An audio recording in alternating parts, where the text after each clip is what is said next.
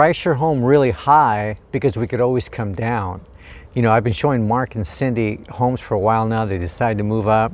When we discussed putting their home on the market, that's the phrase they used. I want to share with you the same thing I share with them. 2 tips when A, that method might work and not have that much of an impact, and B is when that would have maybe the absolute backfire effect.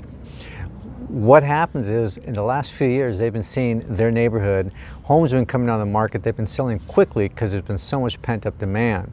But I just showed them recently how things have gotten pretty neutral, almost a little slowdown in their neighborhood. And this is what happens when things slow down and get neutral, which is actually what they experience.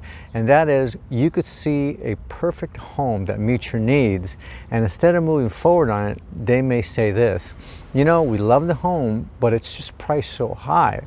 The real estate community, myself, says, hey, we could always make an offer on it, and they want to wait. They think the sellers are unrealistic. It's not true, but that's their feelings. They just want to wait and see what happens. A few weeks went by and I called them up and said, hey, that house that you like, they lowered the price. Great opportunity. They said, you know what, we're glad we waited, but we still think we should wait. So that just goes to show you that when the home, in the eyes of the buyer, when the market is neutral, which it is right now in their price point, that it could backfire with you by not being competitive and not being right at market.